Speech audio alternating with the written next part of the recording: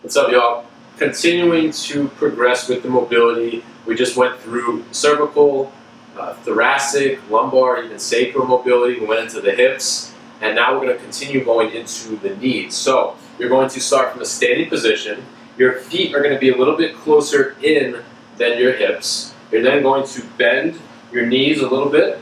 Your hands will place onto your knees.